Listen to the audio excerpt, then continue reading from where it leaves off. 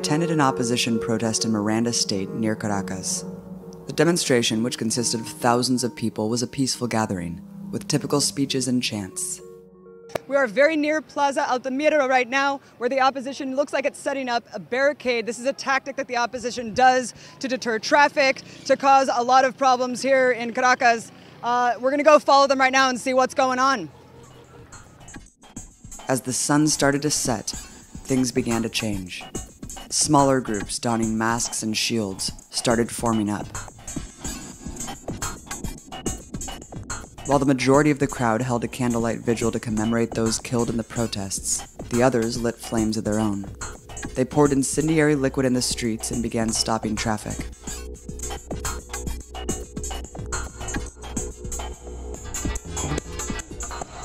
We're here in the middle of the plaza. There are thousands of protesters down there for the March of the Torches. Right now, there are a couple dozen protesters right here with shields, helmets, masks. They're lighting fires. They're doing a blockade. They say their tactics is to get as many people out in the street as they possibly can. Several times we were aggressively surrounded by masked protesters, demanding to see what media outlet we worked for. Only when they heard that we were from the United States did they back down, but told me to only film repression against them, not their actions. As the crowd grew, they announced they would be marching to block the major freeway. Protesters and squadrons of motorbikes began mobbing through the streets, setting fires and creating roadblocks along the way.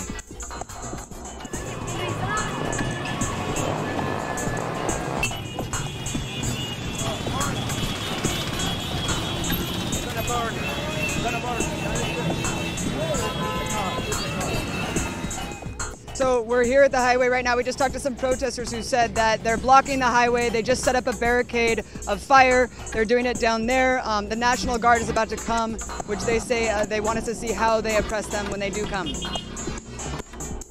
Stopping cars leaving the highway, they trapped drivers on the off-ramp.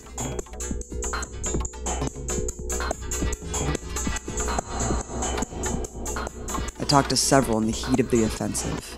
Por los momentos no ha hecho nada, pero por lo menos venimos a representar el día de hoy de que todavía no nos hemos quedado quietos, no nos hemos quedado tranquilos, todavía estamos en lucha por la libertad y lucha por esta dictadura que tenemos de 17 años.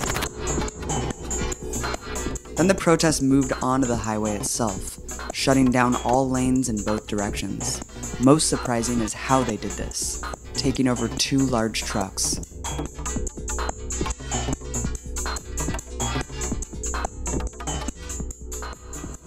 So right now we're on the highway. Every single entrance to the highway has been blockaded, lit on fire, and now we're looking at 2 enormous trucks that have been somehow taken over and maneuvered in order to block the main thoroughfare of the highway right now. Protesters held the freeway like this for some time, according to them, waiting for state forces to respond. Then they commandeered a 3rd truck, pushing it towards the edge of the freeway. Below was Miranda Air Force Base. They started hurling rocks and chunks of concrete at the base below, and that's when soldiers guarding the base responded.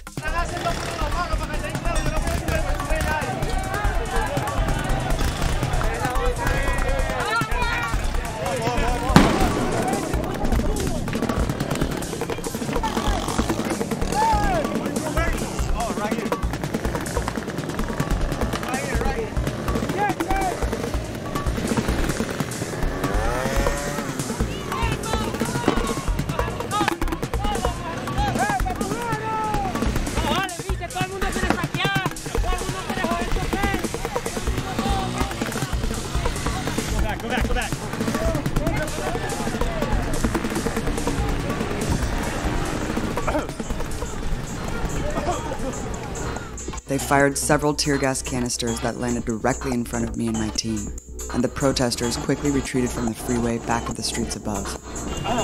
Apparently there's an Air Force base there and they're throwing rocks to the big blockade, and then they hurled tear gas canisters over the side. We got hit, but not really hard because it wasn't that close. The protest regrouped at their fallback position, when National Guard soldiers I couldn't see fired more tear gas. This time, staying on the front lines hurt a bit more.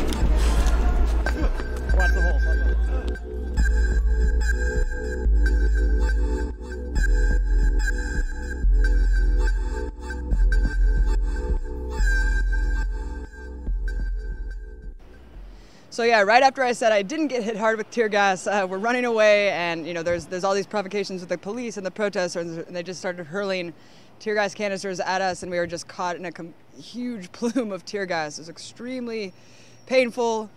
My eyes were really, really burning. I felt like I was blind for like 5 minutes, so that just happened. While soldiers had cleared the freeway, protesters continued to block several intersections in the area, with more trucks and barricades. What I had experienced was a typical guarimba, a few hundred or less semi-armed protesters ruling the streets, shutting down as much as they can, using largely violent tactics. They push as far as they can go until security forces respond, then flee with new photos of repression. Given what the media has been saying, I was shocked to learn that there were no arrests that night. It seems like there certainly is a right to protest in Venezuela, and the curated images we see in the news are obscuring a much darker, deadlier reality. Since the beginning of the protest on April 6th through July 1st, we found 95 deaths attributed to the protests, with over 1,000 injured. Of that 95, 11 have unknown or undetermined connections to the protests, and are murders that took place in the vicinity of a protest. So let's look at the remaining 84 deaths. It is true that many protesters have been killed by police and the National Guard. Several have been killed in shootings, and 2 killed by tear gas. According to Venezuela's Attorney General, one of the most outspoken critics of the government's response, 23 deaths are attributed to state forces. Many investigations into alleged killings by state forces are still ongoing. In several cases, people were first reported in the media to have been killed by state forces, but evidence later revealed that they were actually killed by opposition weapons. But let's assume that number is correct, 23. So if only 23 out of the 84 are attributed to state forces, what has caused the majority of the deaths, the remaining 61? Those 61 actually have been caused by opposition protesters, many of those killed directly in murders and political assassinations. Let's look at those numbers that so many unquestioningly attribute to state repression. We found 23 to have been indirectly killed by opposition violence in a variety of ways. For example, 6 people have died in vehicle accidents while trying to escape opposition barricades. 3 are civilians who died because opposition barricades prevented life-saving ambulances from reaching them. 9 of those 23 are opposition protesters who accidentally killed themselves. 1 in an explosion from an opposition mortar, and 8 electrocuted themselves to death while looting a bakery. In addition to these indirect deaths from opposition violence, 38 people have been directly killed by opposition violence. 16 of those 38 are seemingly random killings of civilians at opposition barricades or near a protest. 7 of the 38 are police and National Guard members killed by protesters. 6 of them were shot by protesters, and 1 National Guard member was beaten to death by a mob of protesters. One would think these facts would be included in a fair report of force used by the state. But more heinously, 14 deaths are political murders and assassinations of Chavistas and government supporters by the opposition. Most were targeted for attending a pro-government demonstration or for being identified as Chavistas. 2 were socialist figures who were kidnapped, tortured, and executed. Most chilling was the lynching of 21-year-old Orlando Figueroa, who was brutally beaten, stabbed, and burned alive by opposition protesters. According to an interview with Orlando in the hospital, they yelled, "Hey black guy, see what happens to Chavistas," before throwing a Molotov cocktail on him and lighting him aflame. Orlando died from his injuries just days later. At least 4 other people have been set on fire but lived, allegedly for being Chavistas, and many others brutally beaten by opposition mobs. So of those 84 fatalities associated with the protest movement, 23 deaths are allegedly from state repression, and 61 deaths from opposition violence. As surprised as I was to see that the reality of these numbers is so warped, I was completely unprepared for what would happen to me for simply reporting these facts. Because I questioned the validity of the fatality count being 100% due to state forces, prominent opposition spokespeople created a false hysteria over an outrageous lie that myself and Empire Files producer Mike Preisner were not journalists, but in fact working directly for the government intelligence forces, and that we weren't actually conducting interviews of protesters, but taking their pictures to turn into police forces, And not only that, but the police had then arrested protesters based on our intelligence. The life-threatening lie was first promoted by professor at Venezuela's Simón Bolívar University and opposition activist, José Vicente Carrasquero. The rumors were echoed and exaggerated by several prominent opposition journalists, like Manuel Malaver and Miami reporter Angie Perez. The disinformation campaign incited a virtual lynch mob against us for days, which translated into real-life stalking and threats, calls to fine and kill us, doxing of personal information, and more. Revealing their characters, scores of opposition Twitter accounts specifically used the word lynch when calling for violence against us. More than that, this opposition hate campaign also posted the address of an event Mike was speaking at, inciting people to come confront us, and worse. Dozens of Venezuelan expats actually showed up, chanting against socialism, and tried to physically force their way into the event to disrupt it. But the threats of violence were not empty. Just days later, a Telesur journalist was actually shot in the back by opposition protesters, when her and her team were viciously attacked with Molotov cocktails, bullets, and explosives.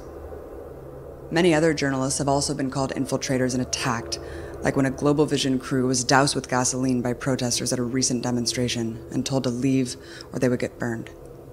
Amazingly, international human rights organizations like Human Rights Watch and the Committee to Protect Journalists have been silent on the attacks on journalists from the opposition and have only condemned the government for press repression. For as much as Venezuela's poor is used as the basis of the international media campaign to oust the government, the poor people from the barrios of Venezuela are not the ones protesting. The marches and violent guarimbas are concentrated in only a few states, where the middle and upper class areas are, most of them run by opposition governors or mayors. And the targets of the protesters speak volumes about the nature of the opposition. Factories, public transportation, Socialist Party offices, hospitals, and clinics have all been attacked. Even the childhood home of Chavez was set on fire. They've also set fire to the government's housing ministry, the Supreme Court, and more. In one case, a maternity clinic was raided, and the facility besieged by opposition forces for 2 days. A cultural center I visited, which gave free music lessons to youth and provided space for art collectives, had also recently been attacked and vandalized by opposition protesters. Ironically, even though protesters use food shortages as one of their main grievances, they frequently attack food distribution centers. Most recently, they burned a warehouse containing 50 tons of food intended for school children. The representatives of the opposition don't denounce the violent guarimbas sustained by the small contingent of protesters. In fact, top opposition leaders have directly called for violence. But there's another side of this story: the millions of Venezuelan voices who are rendered invisible to the Western media.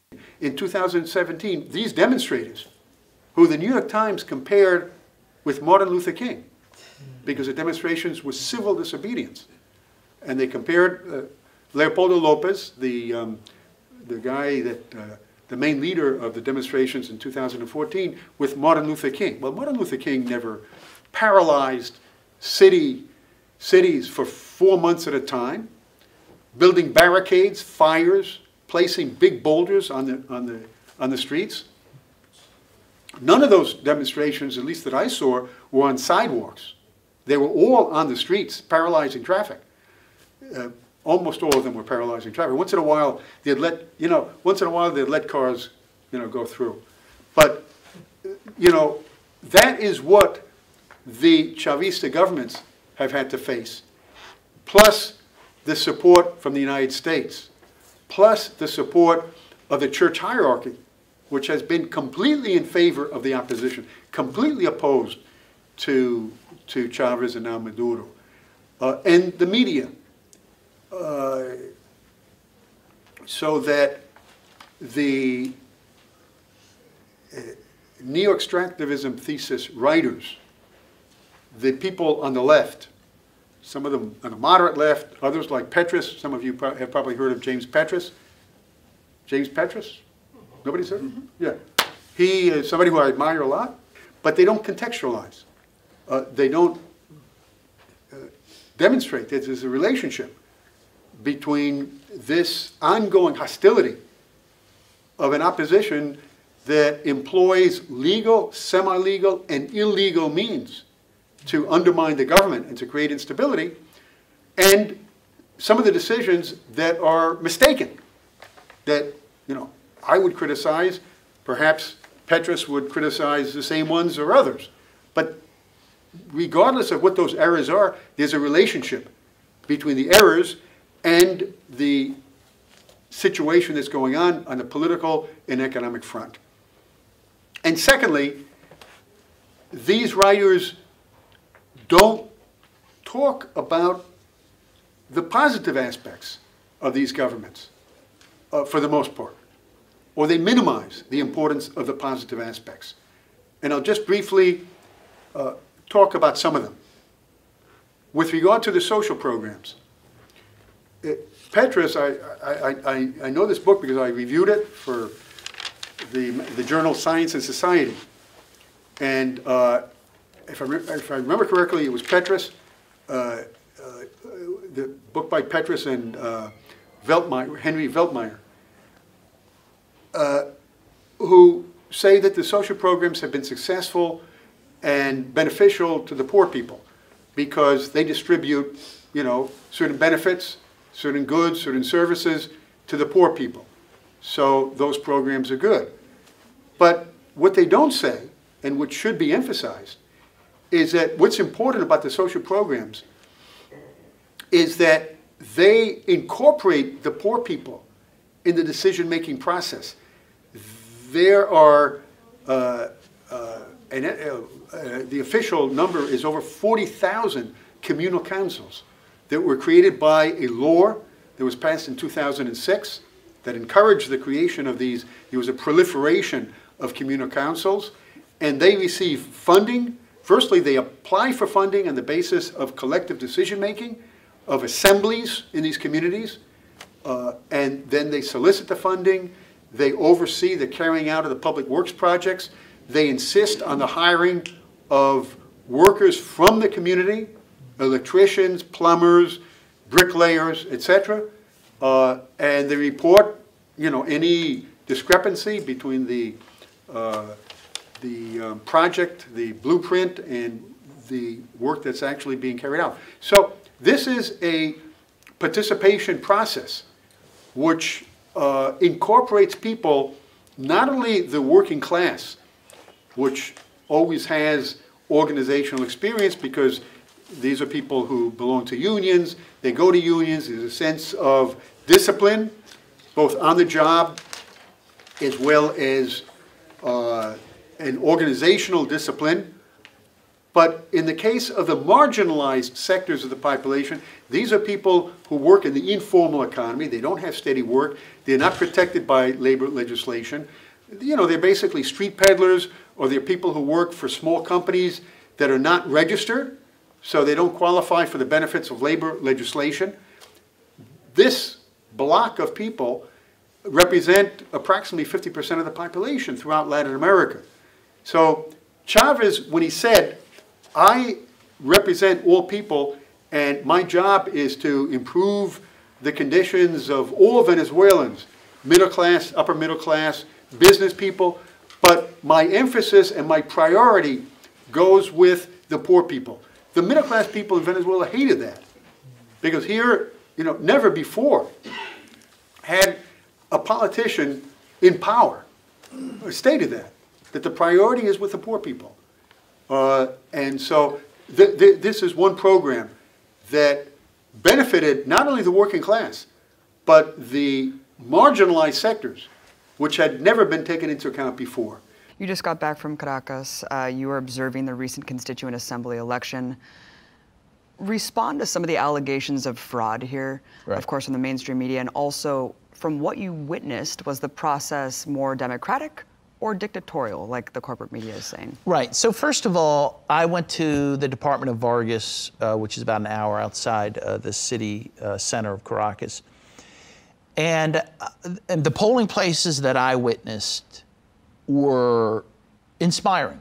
The voting was very orderly, and they use very good technology that Jimmy Carter said amounted to the best election process in the world. It's the same technology and same process he talked about when he made that statement. It's the same branch of government that ran these elections, the CNE. which is a very trustworthy institution, which is independent from the Maduro government, which has gotten a lot of accolades for their election processes. So I believe I have to, my starting point has to say that I have a lot of trust in the electoral system there. And I was an observer, by the way, in 2013 as well. Not only on election day, but also I was I got to witness the auditing process later. Which brings me to the next point. If people have concerns about how things happened that day, they can have an audit. And I'm sure there will be an audit. And it can be audited because there's paper receipts, the records are kept. There can be an audit in the way you can't have in the United States. So I have a lot of... Unlike the faux vote referendum from the opposition weeks prior, they didn't have an audit. You could vote several times, as people from Telesur proved with their investigation. You know, and they burned all the ballots. They burned all the ballots. There was no question from the media about how many, that number was taken just... Right, that's right. That was taken at its face, and right now everyone's questioning, whether these numbers are right. Again, in the fullness of time, I'm certain they will have an audit. In any case, I think what we know is that a very strong turnout happened in Venezuela, much larger than the U.S. government thought would happen, much larger than the opposition thought would happen, maybe even more than, frankly, the Chavistas thought would happen. They seemed a bit surprised themselves, happily surprised, which to me shows that there is still a very strong core of support for the revolutionary process there. And when I say revolutionary, I guess I need to be clear. I mean the Chavez-Maduro revolution, not the opposition revolution, which is really a counter-revolution. I think that's a word that isn't even used much anymore. At least when I was growing up, with like the Nicaraguan Contras, they were called Contras, counter-revolutionaries. At least they had the decency to call them what they were, right? So I think there is still a lot of support for the revolutionary process. I think that they deserve the support of progressives in this country, and I think we need to support that process. According to the Wall Street Journal, Guaido's declaration as president was planned by Lopez and just 3 other opposition leaders, 2 of whom are not even in Venezuela, and came as a complete surprise to the rest of the coalition. Even Guaido was reportedly hesitant to make the move, and it was the phone call from Mike Pence the day before that gave him the reassurance he needed. As a White House official explained to the Washington Post, "We have been engaged with the same strategy, to build international pressure, help organize the internal opposition, and push for a peaceful restoration of democracy. But that internal piece was missing," the official said. "Guaido was the piece we needed for our strategy to be coherent and complete." Sounds like a pretty open and shut case of a US CIA regime change plot. But all of their rhetoric is about the restoration of democracy. So let's take a look at that claim. Here's the most common explanation. Maduro's political ambition became evident in December 2015. 2 years after he became president, a coalition of opposition parties called the Democratic Unity Roundtable, or MUD, won a 2/3 majority in the National Assembly, putting Maduro's rule at risk. In response, Maduro quickly forced out several Supreme Court justices and filled the positions with cronies loyal to him. In March 2016, the court ruled to strip the opposition-led National Assembly of its powers. Maduro held a vote in July to elect a new governing body called the National Constituent Assembly, which would have the power to rewrite Venezuela's constitution and essentially replace the National Assembly and leave virtually no opposition to Maduro's rule. Nothing about this is true. Let's look at the facts conveniently left out. First, Maduro did not replace the Supreme Court with his own supporters. The terms of 13 Supreme Court justices were up in 2015. According to the Constitution, it's the job of the National Assembly to approve new justices. So that's what they did. The outgoing National Assembly approved judges aligned with their interests, which is exactly what happens in this country. Second, Maduro did not strip the National Assembly of its power. The opposition took over a majority of the National Assembly in 2016. For the first time since Chavismo took power in 1999, the opposition finally had some political power. So one would think they would use it to push all their solutions to the crises they're always talking about. Instead, they used the National Assembly as a tool of sabotage to make Venezuela's problems even worse. But while they weren't punished for that, they ended up being in contempt of court, as Alfred de Zayas explained. And we all believe in the rule of law. We all believe in the separation of powers, in checks and balances. And this National Assembly, since day one, when it was elected in 2015, aimed at at a parliamentary coup against Maduro. The program was called La Salida, the exit, and they completely acted ultra vires. There was another problem with this National Assembly at the time. It had been determined that at least three deputies, parliamentarians, had been elected through fraud. This was demonstrated, and the Supreme Court was called to make a decision, and they instructed the National Assembly, as it is foreseen in the Constitution of Venezuela, to rerun those elections. And this National Assembly was confrontational. It was intransigent, didn't want to do that. So it was declared in contempt. So since that moment on, whatever the National Assembly does has no legal validity in the context of Venezuelan constitutional law. It's not for us, Americans or Swiss or French, to say we disagree.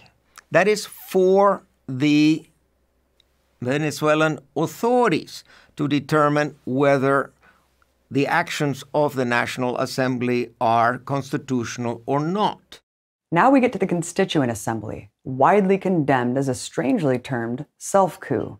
These are really heavy accusations that Maduro lost control of one branch of government, even though he saw the executive branch, and so dissolved it and created through, dictatorial means this entire new body of government. Here's what really happened. Here's a quick rundown. So Chavez was elected to power in 1999 on the basis of creating a new constitution. That's what he was voted for, and that's what he did when he was elected. When he took power, he started a process of drafting a new constitution. The way that this was done was millions of Venezuelans all across the country had mass meetings, discussions, debates, and proposed things to be in the constitution. Drafts of the constitution went out, people amended them, discussed them, debated them, and then ultimately this constitution, new constitution that was created organically and democratically by the people, was put to a national vote, and among the voters that came out, over 70% of voters approved this constitution. And Article 347 of that constitution that was democratically created and adopted reads as follows, quote, "The Venezuelan people are the depositary of the original constituent power. In the exercise of that power, it can convene a national constituent assembly with the purpose of transforming the state, creating a new legal system, and drafting a new constitution." And so the creation of this constituent assembly was completely within the bounds of the constitution that the people created and passed through a democratic vote in overwhelming numbers. And now the constituent assembly, as John Oliver likes to say, he just created it, stacked it with all his people, his relatives, and it was a sham vote. But the constituent assembly process was a democratic process that took many, many months and initiated a long, in-depth democratic process. I personally witnessed mass meetings that were held all across the country in the months in the lead up to the nomination of candidates and the election of people to the Constituent Assembly. Every citizen could go to meetings, understand what the Constituent Assembly was about, how to run, how to vote, and every citizen, everybody and anybody could run as delegates. The idea that Maduro stacked them with his own people, only Maduro people went, is a complete fabrication. Everybody and anybody was welcome to run as delegates, including the opposition, but the opposition refused to participate. In fact, the government wanted the Constituent Assembly to be a way for dialogue between the opposition and Chavistas. And the government actually begged opposition members to run for the Constituent Assembly, but they refused to take part in this process. So that's why there was mostly Maduro supporters. Of course, it wasn't all Maduro supporters who ran for the Constituent Assembly, but it was majority Maduro supporters because everyone who opposed Maduro refused to take part in the democratic process. And then a popular vote of 8 million people came out to elect delegates. There was over 6,000 candidates across the country, and 545 delegates were elected to this Constituent Assembly. And while this process was clearly legal and constitutional, it's important to know why it all happened. Oliver claims that this whole charade was just to dictatorially keep Maduro in office, who was just clinging to power through force and manipulations like the Constituent Assembly. First of all, that makes no sense since the Constituent Assembly has nothing to do with the presidential election, and Maduro had to win in a general election despite his supporters dominating the Constituent Assembly. So why did this whole thing really happen? Well, there are three big reasons. The first reason was to bring a peaceful resolution to the conflict in the country. It was announced while the opposition was organizing violent street blockades, shutting down the country and causing a lot of death and destruction. They said that Maduro was no longer legitimate and that he and the Socialist Party had to step down from office before their democratically elected term ended. The Constituent Assembly was an attempt to resolve all of these grievances peacefully, democratically, and in a dialogue. In fact, the slogan of the campaign was Constituent Assembly for Peace. This also called the opposition's bluff. If they really were so popular, and the socialists had lost support of the people, then it should be easy for them to run and take over the Constituent Assembly and change the Constitution however they wanted. The opposition's boycott speaks volumes there. The second reason is because the National Assembly, which had been controlled by the opposition since 2015, as John Oliver mentioned, had been acting as an agent of sabotage to maximize the impact of the economic crisis, shut down certain government functions, and actually operating outside the bounds of the law. For example, they are held in contempt for unconstitutionally appointing dozens of judges to form an alternative Supreme Court to override the decisions of the actual Supreme Court. The opposition National Assembly was in breach of Supreme Court rulings for the past 2 years and had not passed any legislation during that time. In particular, legislation necessary to resolve economic issues. You see why the government needed the Constituent Assembly to get around the National Assembly's blockade. Also, the National Assembly could have worked in tandem with the new Constituent Assembly, but they refused the offer. And third, the point of the Constituent Assembly and its task of changing the Constitution was to enshrine certain social and political rights that were not in the original Constitution. For example, a major sector who ran for the Assembly was activists in the LGBTQ community, so that rights for gay and trans people could be enshrined in the new Constitution. Same goes for environmental activists, who ran to ensure that rights for the planet were added to the Constitution. Very sinister stuff, huh? But mainly, this factor sought to enshrine many of the social missions that improve the lives of so many millions of people in ways that we've already covered. From housing to education, the opposition was very clear in saying that it wanted to eliminate these very popular programs that help millions and millions of poor people. So putting new protections in the Constitution would make that more difficult if the opposition were to take power. All of these things seem very reasonable, democratic, and constitutional. While the opposition was free and even encouraged to be part of it, they refused. They refused because they wanted the narrative to be exactly the one that John Oliver gave. A complete and utter lie to delegitimize a government that exercises far more democracy than the United States does. Why was the Constituent Assembly necessary in the government's point of view? Okay, let me tell you this. There have been 25 elections over 20 years in Venezuela. We have won 23 out of 25 elections. Only twice we lost, and we immediately recognized that we had lost, including this election of the National Assembly in 2015. Seconds after the National Electoral Council announced that the opposition had won the elections, President Maduro himself addressed the nation and said, "We have lost. They have won, and I respect this National Assembly." The Constitution says that the president has to be invited or has to go to the National Assembly before January the 15th each year to give an address to the nation about the last year's evolution of the government. So he went there, and he recognized the new president of the Assembly, which was Henry Ramos Alou, and everything was going institutionally correct. But suddenly, these men and women in the Assembly said the only reason they were elected was not to pass bills, to approve laws, but to oust the president. And they said in 6 months, President Maduro would be ousted. It's still nothing happened. Then there was a case in the Electoral Council that went up to the tribunal, the high tribunal in Venezuela, the Court of Justice, and the Court of Justice ordered to remove 5 members of parliament from the Amazon states because they had been elected fraudulently, by fraud, because that is the only state where we don't have the very qualified and technified system that we have, electronic system in Venezuela. It's manual, and there was fraud. 2 of those members of parliament were from the Chavista, and we removed them immediately, but the other 3 were not removed. And then it happened that the National Assembly became in contempt of the tribunal, in contempt of the Constitution. So they self-annulated as a branch of government. And the only thing they have to do since 2016 is to remove these 3 men, and immediately new elections would be called in the Amazonas, and maybe they can win 5 out of the 5 deputies, or maybe only 3, or maybe 2, but that's the only thing they have to do. They have not done it because they don't want to, because it's convenient for them to say that they cannot pass bills because the dictator avoids that from happening, because there's no democracy in Venezuela. So it's very convenient for them to say that they are absolutely dominated, controlled by this dictator, and they don't do what they have to do. No?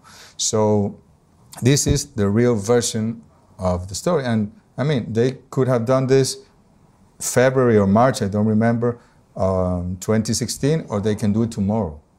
And they will be not in contempt, but they would be like the rest of the branches of government. They would obey the tribunal, and like in every country, no? If the tribunal here, if the court here says that something should happen, the executive branch should do something, or the Congress or whatever, you have to do it. Because there are rules for the democratic game in every single country, and this is our rule. So they are in breach of the Constitution. That is the real version of this issue. Last year we had elections in Venezuela, presidential elections.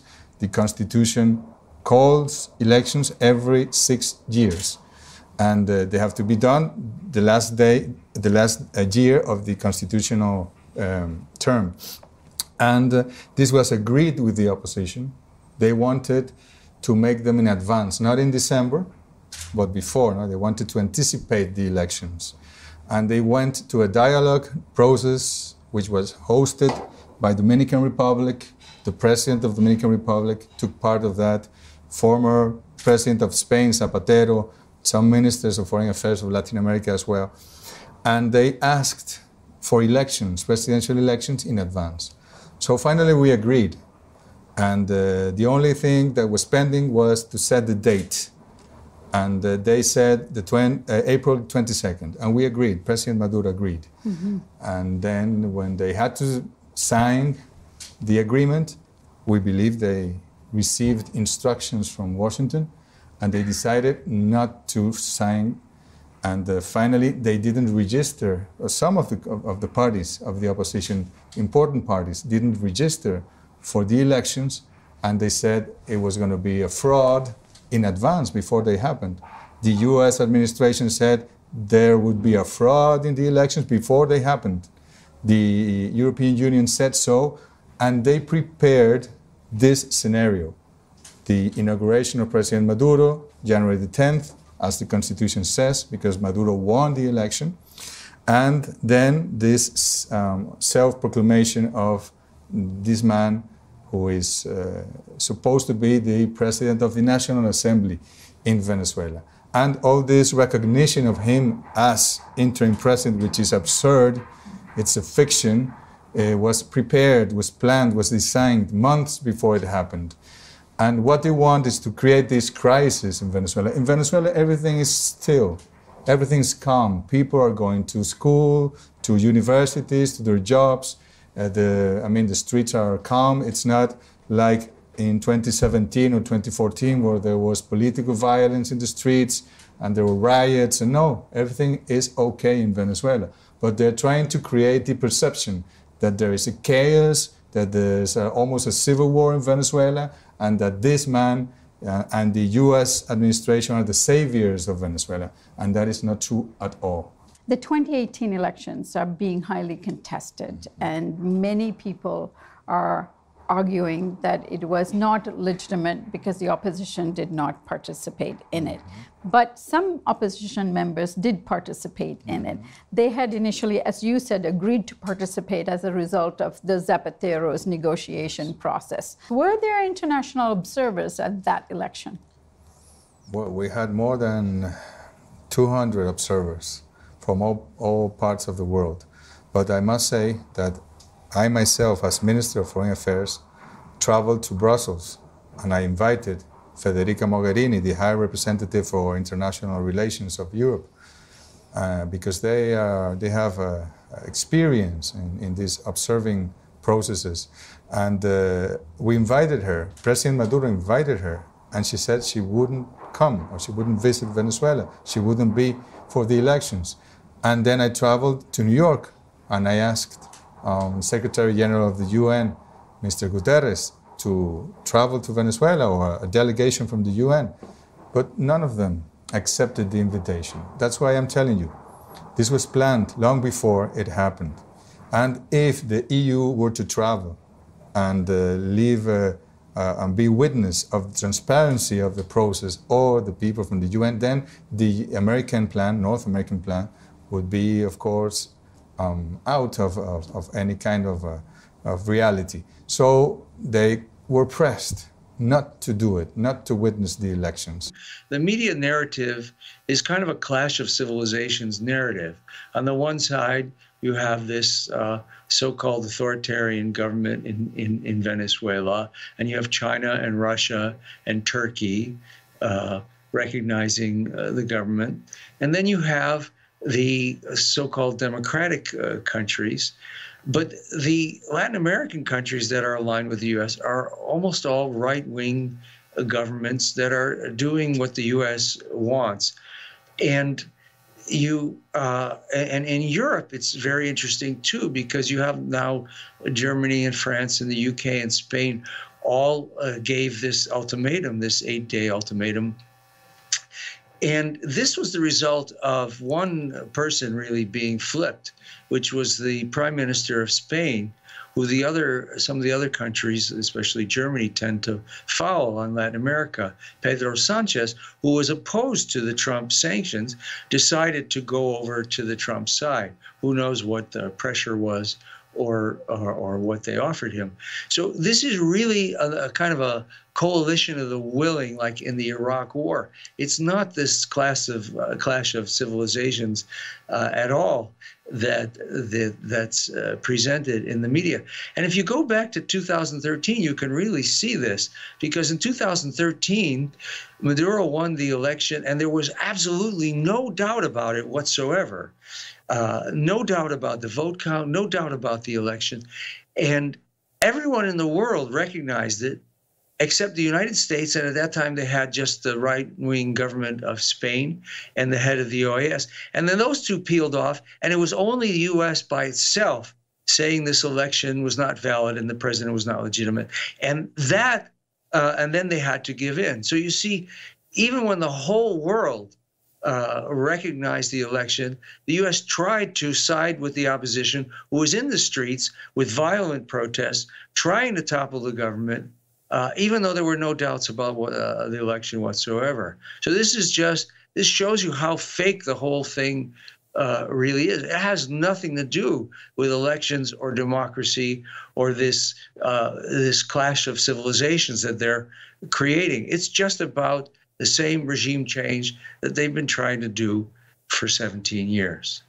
Now, on top of that, Maduro has either jailed or barred from public office a number of his political opponents. And it is true. These three people have either been barred from running for office or jailed. Let's look at who they are. The first one is Henry Capriles. Capriles is a rabidly anti-gay politician who ran for president against Maduro in 2013. So he wasn't barred from running then. And with an 80% voter turnout, he was indisputably defeated by Maduro. And that's how Maduro became president the first time. It's also notable that he ran in that presidential election after he was part of the short-lived coup d'etat that kidnapped Chavez in 2002. He was recently barred from holding office for his proven role in the Odebrecht scandal. Odebrecht is Latin America's biggest construction company and part of a massive international corruption investigation, which involves it in paying hundreds of millions of dollars in bribes Capriles was governor, 2011, 2013.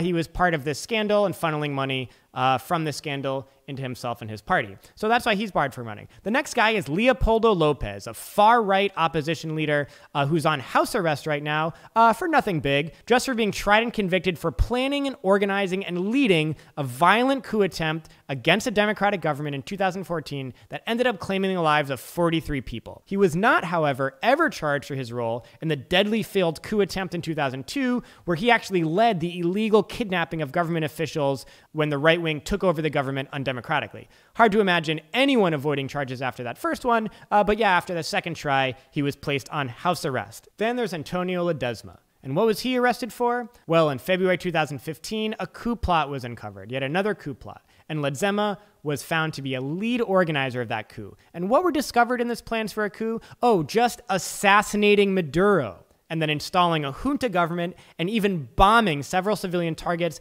including bombing the state-owned media offices of Telesur.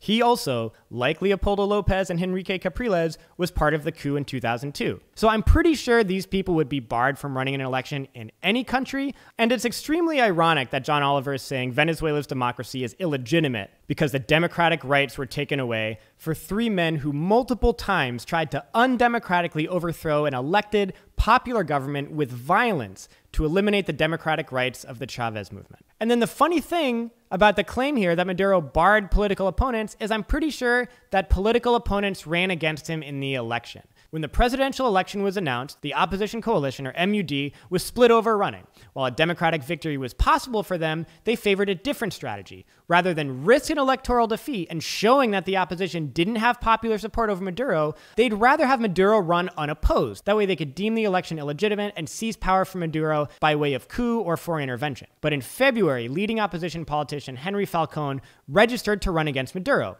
The MUD immediately expelled him and demanded he withdraw from the election. The US government was even exposed for privately pressuring Falcone to drop out of the race. So there's this claim that the opposition wasn't allowed to run against Maduro, but the opposition and the US government, in fact, pursued a policy of not running against him to create the illusion that you couldn't run against him. But Falcone screwed up the plan for them and showed that you could run. But then on election day, the opposition largely boycotted the vote. Less than 2 million people came out to vote for Falcone, and he was beaten by Maduro by a margin of over 4 million votes. Immediately afterwards, the US and opposition leaders said that the loss of Falcone didn't count, and then there should be new elections, and those new elections should bar Maduro from running. Very democratic. CNN is learning the Trump administration held secret meetings with rebel officers in Venezuela to discuss plans to overthrow the country's president, Nicolas Maduro. Since Jeremy Diamond is joining us live now, what more can you tell us on this?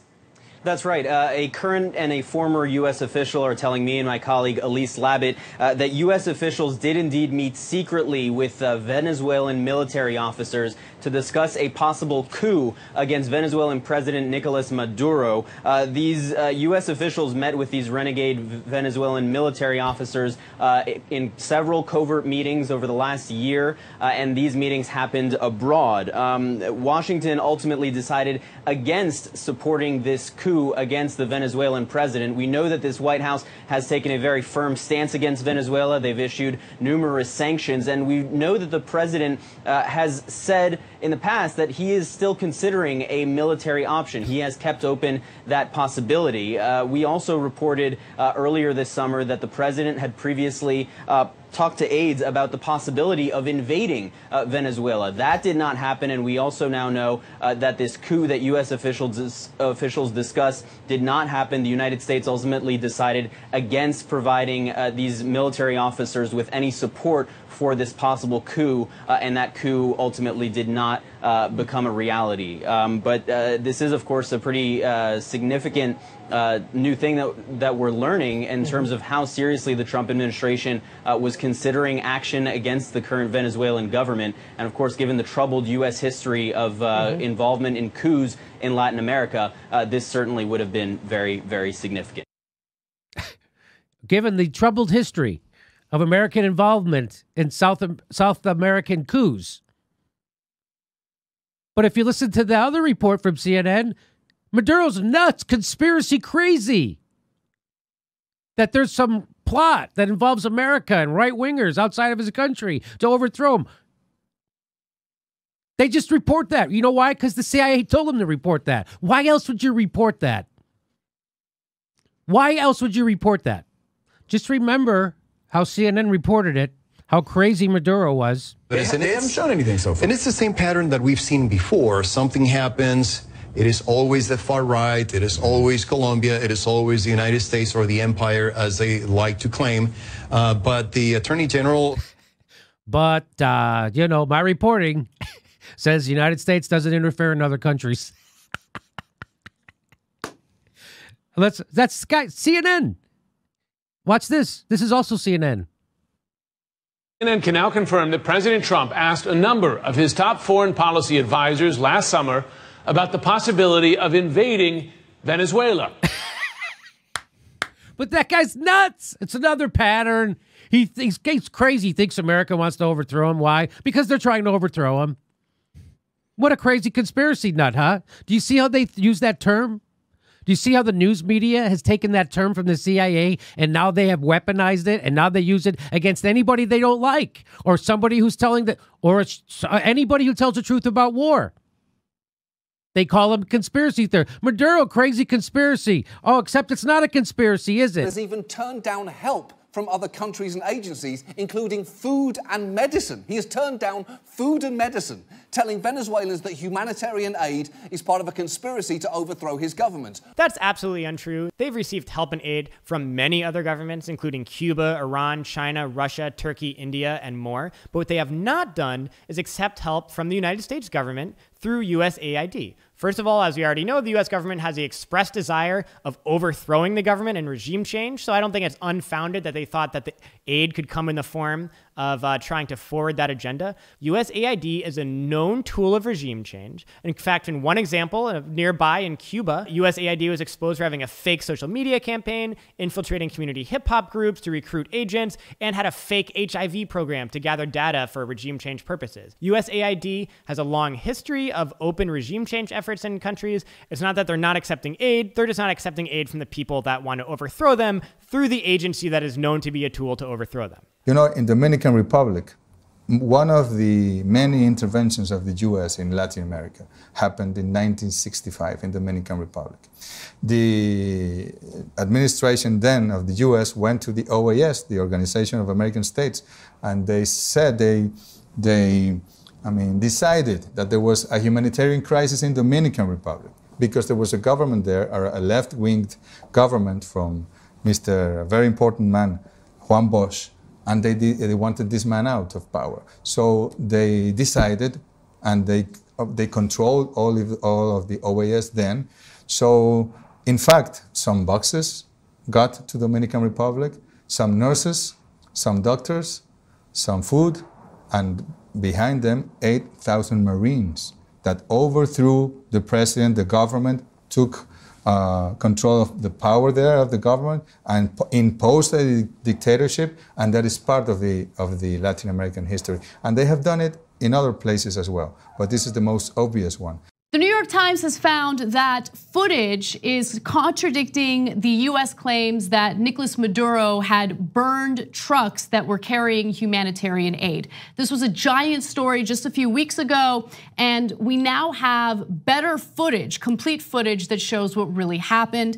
Now, the opposition itself, not Nicolas Maduro or Nicolas Maduro's men, according to the New York Times, appears to have set the cargo alight accidentally. A Molotov cocktail thrown by an anti-government protester was the most likely trigger for the blaze. Now, luckily, the New York Times released this footage and also explained exactly what happened. So let's take a quick look at that and we'll fill in some blanks. On February 23rd, 4 aid trucks arrived at a bridge on the Colombian side of the border. Guaidó supporters cleared a path and drove the trucks toward Venezuela. Security forces repelled them, firing tear gas and rubber bullets. And the aid trucks got stuck on the bridge. The Colombian government released this annotated footage of the standoff. They circle the Venezuelan police near the trucks before the fire breaks out. The implication appears to be that the Maduro regime caused the fire. But note the timestamp in the footage they circulated. It suddenly jumps ahead by 13 minutes and misses the critical moments leading up to the fire. We obtained previously unseen TV footage that fills this gap and tells a more complicated story. So let's back up the TV footage and see what happened. A small group of protesters starts throwing rocks and Molotov cocktails. We'll focus on this one protester. Here we see him throwing 2 Molotovs toward police. Let's look at the scene again. 4 trucks are stranded on the bridge. The protester approaches from here, behind the 3rd truck. He launches 1 Molotov, but the second one separates, and the burning rag veers off toward the trucks, not the police. Let's fast forward a little, and we'll synchronize the security footage. We can see that a fire has taken hold on one of the trucks. This is just 30 seconds after the burning rag landed in this area. This sequence of events shows the fire was most likely started by an errant Molotov, not by Maduro's security forces. In minutes, the cargo is ablaze. Now, the Branson concert was supposed to raise something like $100 million for humanitarian aid for Venezuelans. Now, how did that concert actually pan out in the end? And has there been any accounting of this money on the part of Branson? And what about the other humanitarian aid? And what do we know about that? Right, so this is the February 22nd concert that Richard Branson, the British billionaire and CEO of Virgin Records, organized in just a week's time, actually, as Juan Guaido was promising to deliver this humanitarian aid, this so-called humanitarian aid, into Venezuela's borders, which, I was in Cucuta for that concert and for the following day when, they attempted to ram this aid through. And as a Colombian priest who is responsible for basically guiding these deserter soldiers told me, it wasn't actually about humanitarian aid at all. It was a tiny amount. And what it actually was meant to do was ram through the borders and show that Maduro has a loss of sovereignty, that he doesn't actually control his own country. And that would foment an uprising and, finally depose Maduro. Now, that's failed spectacularly. But the day before this concert, which, as you said, they said they would raise $100 million. Well, they said a few days later, they announced they raised only $2.5 million. And they never said where that money was going, who it would be distributed to, or any kind of plan. And I'm actually in a WhatsApp group with all these opposition journalists who, this was the Venezuela Aid Live official WhatsApp group.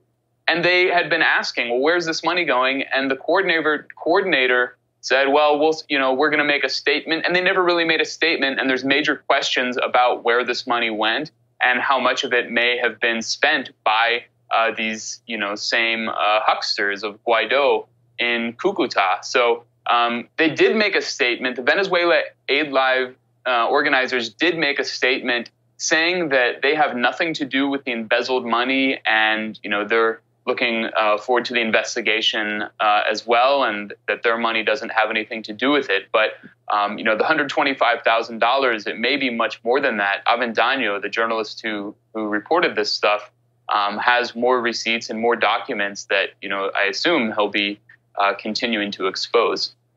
Now, I just want to turn to Guaido himself. You've written about him as well, also for the Grayzone. What can you tell us about his background and how it came to be that he is the fresh face of the Venezuelan opposition now?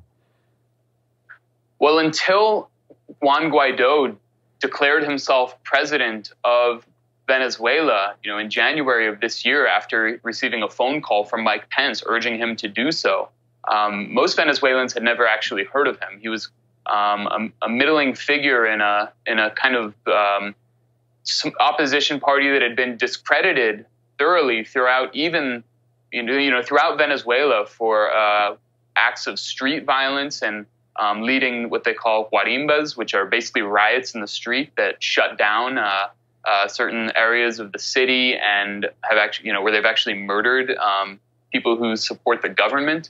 And Guaido was basically catapulted into this position, but his history is really remarkable. And essentially, he was trained by a CIA cutout called Canvas, which is the Center for Application of Nonviolent Strategies. And this is a Serbian group that came out of the collapse of Yugoslavia, where the CIA basically poured huge amounts of money into student groups, and there was a group called Otpor that was a key student group that led to the downfall of Milosevic. And then this group basically became professional regime change trainers. So they're going all around the world training student groups mostly to overthrow their governments, basically governments that the U.S. doesn't like. Certainly not governments the U.S. is in line with, Saudi Arabia or Israel or anything like that. No, it's only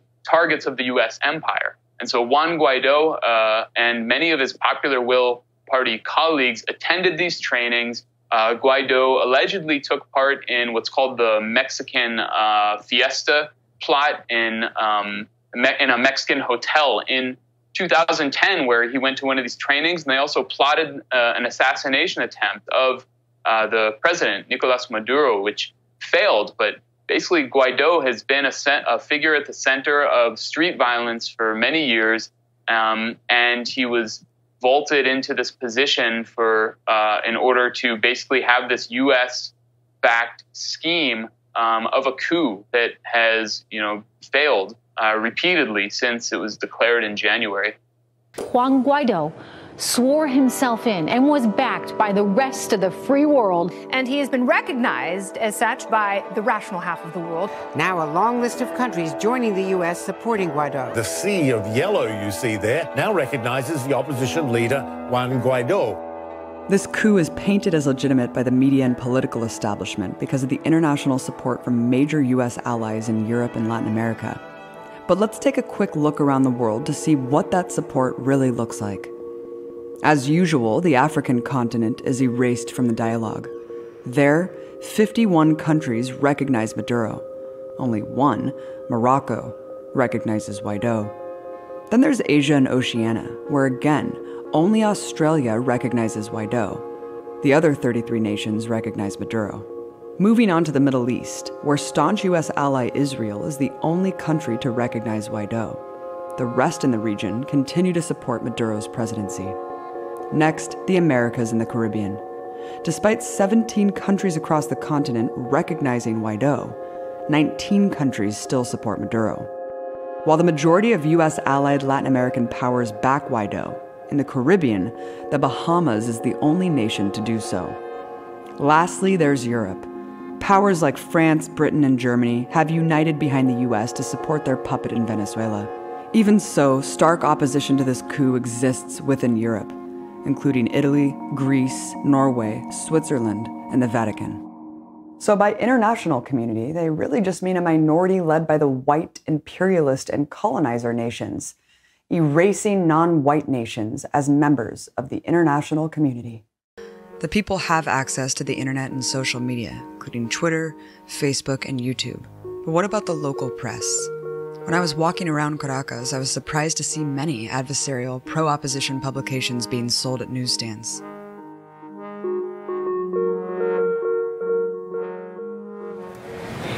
So, one thing that we're told in America is that the press in Venezuela is completely controlled by the government. So I went to a couple newsstands and bought up every paper that I could find, and surprisingly, the vast majority were not.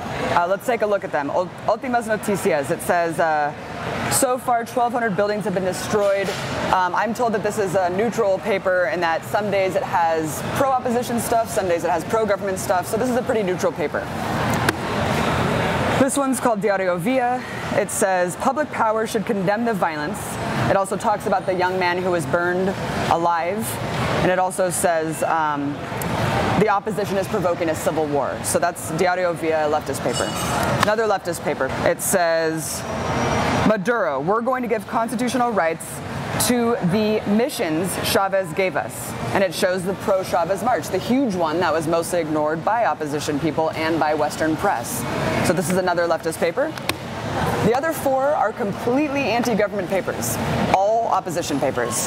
The first one, La Razón. It says, sovereign assembly, sovereign bullshit. It says, the coup continues. People do not want their speech to be stolen. The next one, Las Verdades de Miguel. So on the front of this one it says, stop the violence. It basically insinuates that police are causing all the violence. It says, we're brothers, right? Depicting the protesters as totally peaceful guitar players. Who knew? Amazing.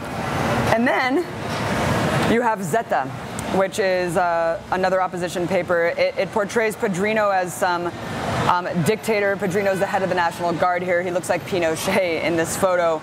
And it's essentially saying the blood is on his hands, right? Todo está en sus manos. Really, really amazing here. And on the back of the paper, it shows a young journalist, 27 years old, who says he died for the liberty of Caracas. Incredible. Tal cual, which is the most shocking one of all, perhaps. It says Maduro van 43 victimas. It's already been 43 victims, essentially all Maduro's fault. Well, we've seen the breakdown. We know the truth there. So, and then of course you see other stories where it's talking about government corruption, Maduro receiving illegal funds, etc. So, out of the 7 papers, 4 are anti-government, 2 are pro-government, and 1 is neutral, who go either way. So it looks like the press is not as controlled as we think. The next day, I even saw a different paper with the most outrageous headline of all. Trump must take care of Maduro. Television ownership is similar to print media. The Committee to Protect Journalists claims nearly all TV stations in Venezuela are either controlled or allied with the government of Nicolás Maduro. That is blatantly untrue. According to the Center for Economic and Policy Research, private TV media captures between 74% and 92% of the country. A 2013 Nielsen ranking found state TV captured as little as 8.4% of people tuning in. One of Venezuela's biggest TV stations is Venevision, owned by right-wing billionaire Gustavo Cisneros. Pero no todo es lo que se refleja en los medios de comunicación. Yo tengo familia en Colombia y mi familia prácticamente a diario me escribe angustiada, que mira, que vente, que... Y no, le digo, no, mira, pero no es como lo pintan allá, o sea, aquí no nos estamos muriendo de hambre, pero ciertamente tenemos una guerra económica, porque ¿cómo es posible que tú vas a un supermercado del este y tú consigues de todo, pero tú vienes a un supermercado que está hacia el oeste de estas grandes cadenas y no tienen nada? Venezuelans are experiencing food shortages, with the majority of people saying they eat less and worse now than in recent years. The lines that people wait hours in are not simply to buy food in general. They're mostly to buy bread, due to the scarcity of flour. But with so many claims of empty shelves, I went to several supermarkets around the city with a hidden camera.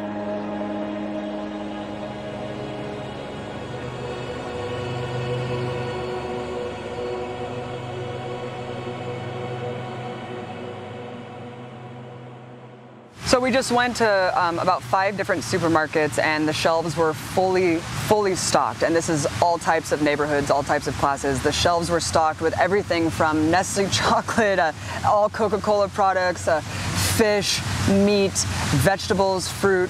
Although it is true, I did not find toilet paper at any of the stores. There's a multitude of other paper products, from Kleenex to paper towels to napkins. So while it is true that there are shortages, it seems like you are very able to find things for everyday life, no problem. I sat down with economist Pascalina Curzio to understand the issue of scarcity and other economic problems. Sí, bueno, en primer lugar, nosotros hablamos más que de una crisis económica generalizada, hablamos de una guerra económica, ¿no? ¿Por qué? Porque si hubiese una crisis económica generalizada, pues Venezuela no estuviese registrando los niveles de producción que actualmente registra. Venezuela, los últimos 4 años, ubicándonos desde el año 2013, tiene un PIB, un Producto Interno Bruto, per cápita, 9% por encima de los últimos 30 años, y una tasa de desempleo del 6,6%.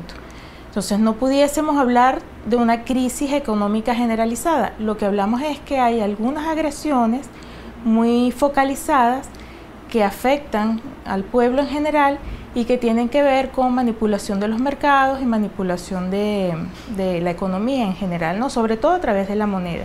So there seems to be an abundance of all types of food, paper products like napkins, Kleenex, yet of course there's main staples that are a huge shortages, right? Toilet paper, namely, things like oil, flour.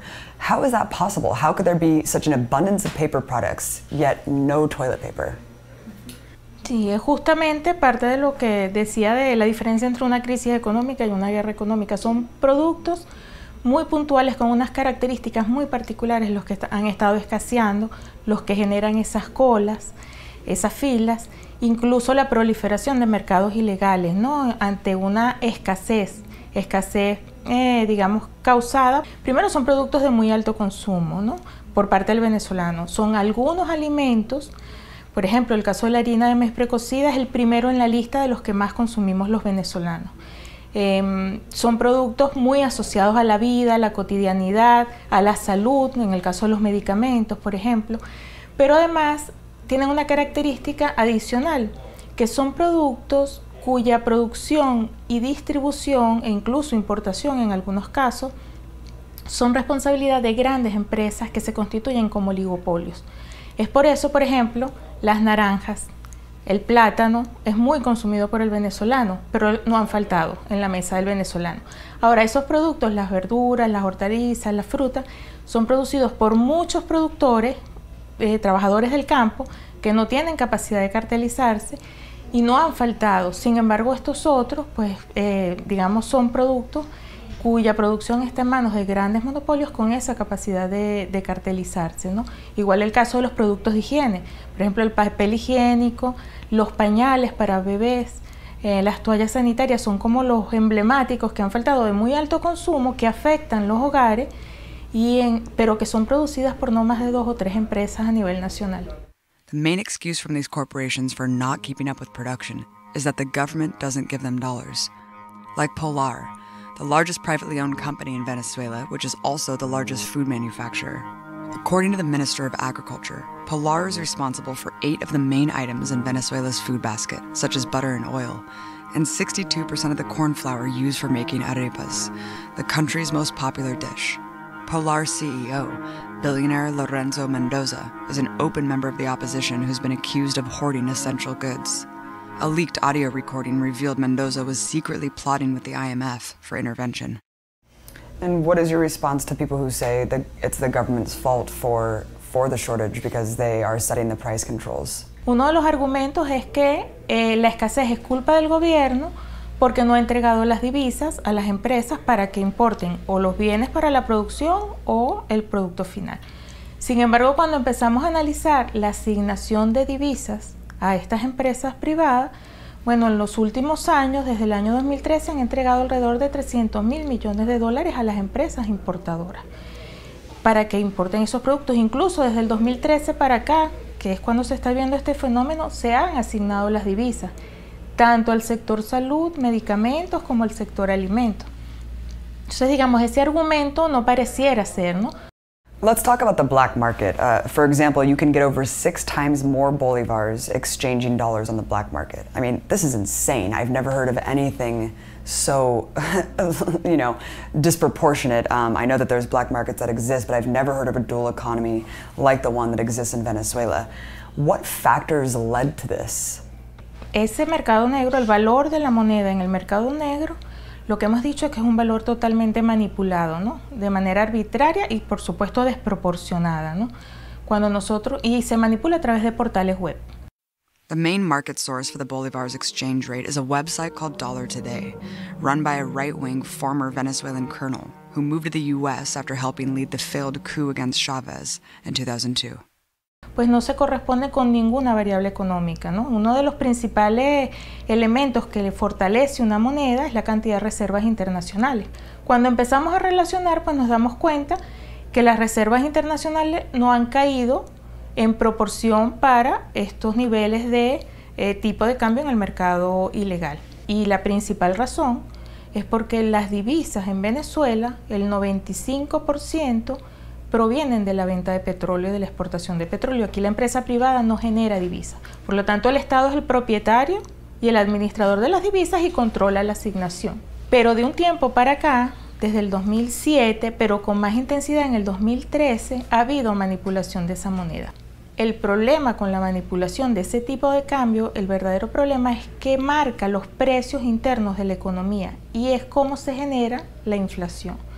¿Quién se apropiaría de esas divisas en un mercado libre? Pues quienes tienen más capital, ¿no? One quick question also about the black market. It seems like week after week it's escalating so quickly to the pace where it could be 1,000 more bolivars just week to week. I mean, how does it escalate so quickly like that?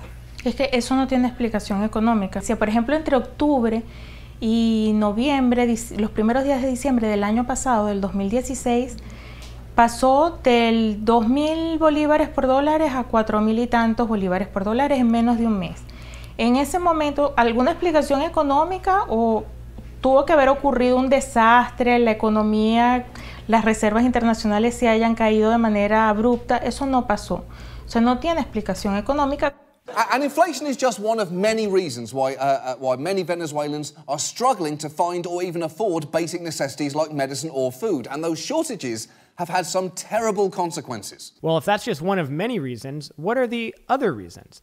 He doesn't list any of them. Well, here's a big one: an economic war that's undeniably being waged from within the country, from the biggest corporations, and from outside superpowers that have the ability to, sanction the country, prevent it from getting loans, increasing the price of its foreign debt, and things like that. You'd think that would be worth mentioning. So we've covered these factors really extensively in our reports on the Empire Files. I encourage people to watch those for way more in-depth analysis of the problems of Venezuela's economy. But here's some important facts to know regarding inflation and regarding food shortages. So regarding inflation, 70% of the country's inflation is due to the rate of exchange with the US dollar. This value of Venezuela's currency is arbitrarily determined by outside superpowers, mainly from Miami and Bogota. But perhaps the biggest cause of inflation is what's called extraction smuggling, where big capitalists, those who have the ability to have large sums of cash, actually smuggle cash out of the country over the border into Colombia and other places and exchange them there. This reduces the amount of cash in the country and raises inflation. In addition to smuggling out cash to cause inflation, there's a huge amount of extraction smuggling of food products. In fact, 40% of products in the country are estimated to leave the country through extraction smuggling. And of course, these are things that are known to be tactics of big business owners in the country, opposition politicians, and the US government to intentionally cause inflation. But of course, that isn't mentioned here in the report. Regarding food shortages, I mean, this is the number one thing we see, of course, the empty shelves on every single major media outlet. I did not see empty shelves anywhere. I saw a shortage of food, and I think if you are honest about Venezuela, you will acknowledge this fact. There is not a generalized shortage of food. There is a shortage of particular food products. And what do all those products have in common? Well, they're the ones that are produced and distributed by the biggest corporations and monopolies in the country, who are literally part of the political movement to oust the government. How could this erupt into a civil war here? And how can dialogue happen if the opposition is neglecting it? I mean, Maduro's already agreed to it, but the opposition's refusing to do it. Well, Maduro has been asking the opposition for dialogue since the elections in 2015. And he has given the opposition every opportunity. But if one side thinks we don't have to dialogue because the big guy in Washington with his big stick is going to hit Maduro over the head and is going to catapult Juan Guaido in the position of president of the wealthiest oil-producing country in the world. So civil war, and I told that to members of the opposition. You may topple Maduro, but the 7, 8, or 9 million committed Chavistas are not simply going to roll over. They are not going to disappear. So you may find yourself in a situation of a bloody civil war. Do you want that for your people?